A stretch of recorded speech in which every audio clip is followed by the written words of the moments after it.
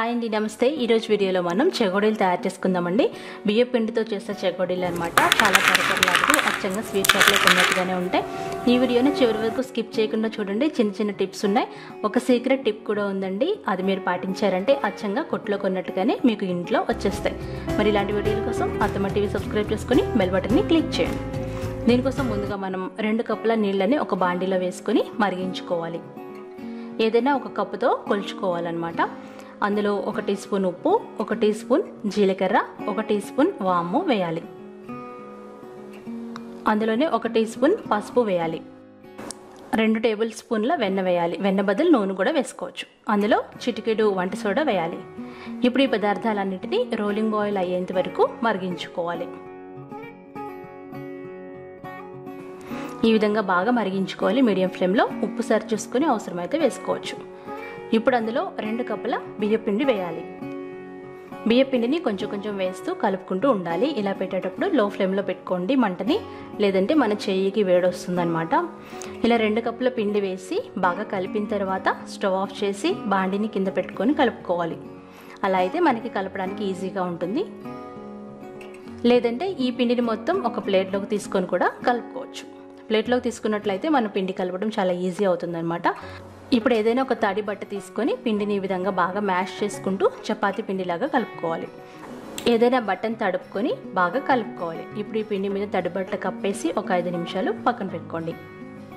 5 నిమిషాలు అయిన తర్వాత చిన్న పిండి ముద్ద తీసుకొని ఇలా చేత్తో ప్రెస్ చేస్తూ సిలిండ్రికల్ షేప్లో తయారు చేసుకోవాలి. మరీ సన్నగా కాకుండా మరీ లావుగా కాకుండా మనకు చెగోడీలు ఎంత మందంలో ఉంటాయో అంత మందంలో చేసుకోవాలి.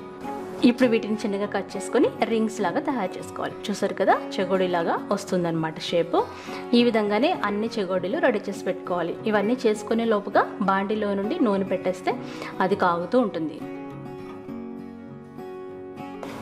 ఇప్పుడు నూనె బాగా కాగాలి. నూనె బాగా కాగిన తర్వాత ఇలాంటి చిల్లుల గరిట ఏదైనా పెట్టేసి అడుగున దాని మీద మనం చెగోడీలు వేసుకుని డీప్ ఫ్రై చేయాలి. గరిటెకి సరిపడినన్ని చెగోడీలు వేసుకొని డీప్ ఫ్రై చేయాలి. ఒక 2 నిమిషాలు అలాగే ఉంచేసి తర్వాత గరిటెని ఇలా తిరిగేసినట్లయితే ఆ చెగోడీలన్నీ నూనెలోకి వెళ్తాయన్నమాట. ఇలా ఒక 5-6 నిమిషాలు మనం మీడియం ఫ్లేమ్లో డీప్ ఫ్రై చేసుకోవాలి. మనకు తెలుస్తుంది కొంచెం వేగినట్టుగా. ఇలా వేగిన తర్వాత వాటిని తీసి పక్కన పెట్టుకోవాలి. ఆ తర్వాత ఇంకొక బ్యాచ్ కూడా ఇలాగే డీప్ ఫ్రై చేసుకోవాలి.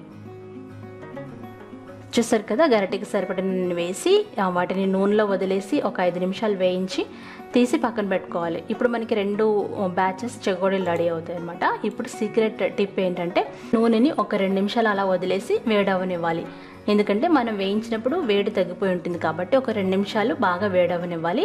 బాగా వేడైన తర్వాత మనం పక్కకు తీసి పెట్టుకున్న 2 బ్యాచెస్ చెగోడీలు వేసుకుని ఇలా కలుపుకుంటూ 5 నిమిషాలు మీడియం ఫ్లేమ్లో బాగా డీప్ ఫ్రై చేసుకోవాలి. 5-6 నిమిషాలు పడుతుందండి. కొంచెం ఎక్కువ టైమే పడుతుందన్నమాట ఇవి క్రిస్పీగా రావడానికి. కొంచెం కలర్ మారేంత వరకు వెయిట్ చేయాలి. కొంచెం కలర్ మారి ఎప్పుడైతే మనకి క్రిస్పీగా అనిపిస్తాయో అప్పుడు డిష్ అవుట్ చేసుకోవాలి. అంతేనండి, ఎంతో రుచికరమైన చెగోడీలు రెడీ అయిపోతాయి. ఇవి చల్లారిన తర్వాత చాలా క్రిస్పీగా ఉంటాయన్నమాట. మీరు ఈ నూనెని వేడి చేయకుండా ఉన్నట్లయితే చెగోడీలు మెత్తగా వస్తాయి. అది గుర్తుపెట్టుకోండి. అలాగే మనం 2 సార్లు డీప్ ఫ్రై చేస్తే అచ్చంగా షాప్లో కొన్నట్టుగా వస్తాయి. సో ఫ్రెండ్స్, ఈ వీడియో మీకు నచ్చినట్లయితే లైక్ చేయండి, షేర్ చేయండి, కామెంట్ చేయండి. ఈ వీడియోలో చూపించిన విధంగా తప్పకుండా చెగోడీలు ట్రై చేసి నాకు ఫీడ్బ్యాక్ పంపించండి.